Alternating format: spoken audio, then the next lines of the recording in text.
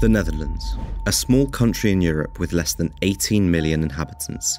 It is known for its canals, tulip gardens, windmills and cheese, but that is slowly changing.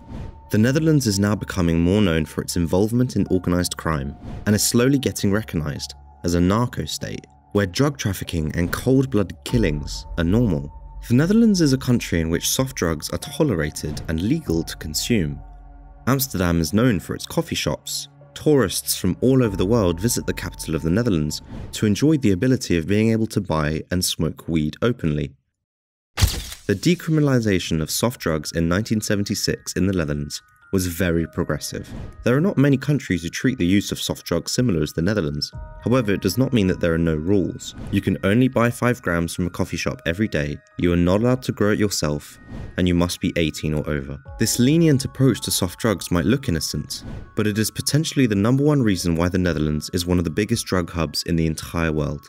Even though hard drugs are illegal in the country, in the last decade, the production of hard drugs in the Netherlands has skyrocketed. They are currently the world's largest producer when it comes to the fabrication of synthetic drugs such as ecstasy, methamphetamine, and LSD.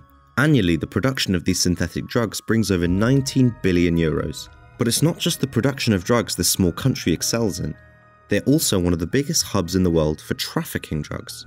They have a very good infrastructure and one of the biggest ports that connects the shipments from all over the world. A very strategic place, paired with good infrastructure, is the dream for every drug smuggler. It is unknown how many kilos of cocaine are flowing through the port of Rotterdam every year. In 2019, customs seized 74,000 kilos with a value of 1.8 billion euros. If you think that's a lot, the price per kilo of cocaine did not even move. If it was truly a big blow to the cocaine market, the price would have skyrocketed immediately due to the supply and demand. With a flourishing drug market, violence is undoubtedly coming sooner rather than later. For the Netherlands, it came soon. Real soon. The country is plagued by assassinations, mistaken murders, kidnappings, and other wild shootings. No one is safe anymore. Plenty of innocent people, lawyers, and news reporters have been killed in the drugs wars, and it looks like it will only become worse as tensions grow stronger in the underworld. An example of the extraordinary violence was the assassination of Dirk Wiersum. He was shot dead in the street on a Wednesday morning as he was leaving his home in the Buitenveldert neighborhood of Amsterdam.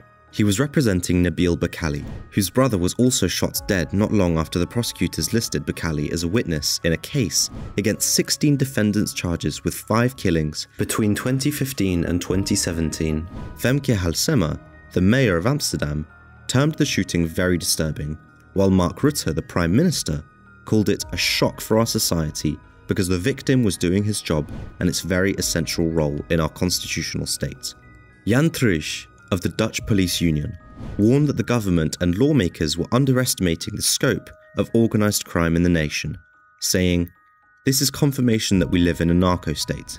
Ridwan Taghi and Said Razouki, 2 of the key suspects in the case Wiersum was working on, were wanted men in the Netherlands and were under international investigation. 11 individuals, including Bakali, who has given police more than 1,500 pages of testimony against the group in exchange for a lighter sentence, are all being held on suspicion of being part of a cocaine smuggling organisation." It was not just Nabil Bakali's lawyer that was killed. His confidant, Peter R. de Vries, was also a very well-known crime journalist, was also killed in broad daylight. He was one of the most famous news reporters of the country, and the prosecutors believe that his death has been ordered by Taghi. De Vries sided with Nabil Bakali, thus the only option was for him to be killed.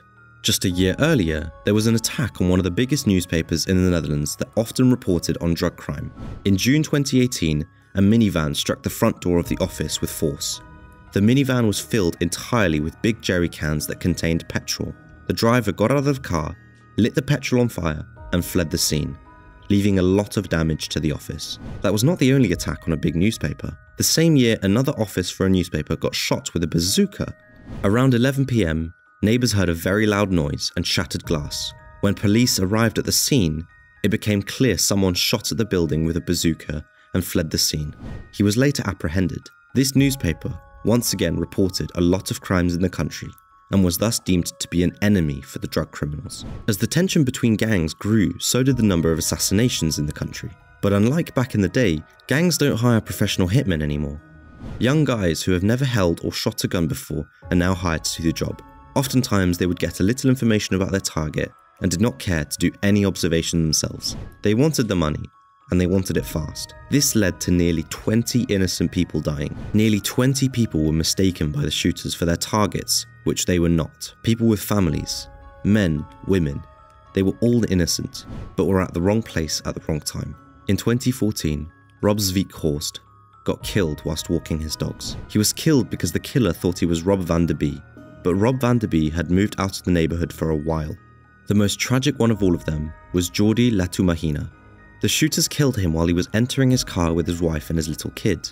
They had mistaken him for someone else because Jordi had the same black Mini Cooper as the intended target. As if things were not getting crazy enough, another movie-like discovery was made. In June 2020, the Dutch police arrested 6 men. They were suspected of preparing kidnappings on several key figures in the underworld. The police also found 7 sea containers on a farm site somewhere in Brabant, a Dutch province bordering Belgium. They weren't just the regular sea containers, it was something else no one else could have ever thought of. 6 of these containers were designed to function as jail cells, in which people could be tied down with shackles. They had a tiny bed and a toilet. They were totally soundproof and were equipped with cameras. That leaves you to guess what the last container was used for. This container was designed to be the scariest chamber of torture ever. Police found pruning shears, scissors, pliers, screwdrivers, handcuffs, knives, tapes, balaclavas, and black cotton bags that could be used over someone's head. Who knows what would have happened in those containers? Earlier that year, the police hacked a server with tons of encrypted messages between criminals. The messages of the criminals who were involved in this torture chamber were also amongst those encrypted messages. An intercepted message of a suspect was as follows: "Once I got him on this chair, I'll make him feel like he is in hell." The police also found 3 vans to transport their hostages and 2 fast BMW M cars and 25 automatic weapons. After investigating, the police determined that Roger P. to be the creator of this underworld prison. As we are moving to the end of this video, we've got to discuss the Dutch motor clubs. Motor clubs are not exactly what you'd think in the Netherlands, especially the Caho Waho motor club. They were mercenaries that criminals could hire to kill, extort, and acquire guns and torture on demand. One of the biggest criminals in the Netherlands reportedly gave Caho Waho a list of at least 50 people he wanted them to assassinate.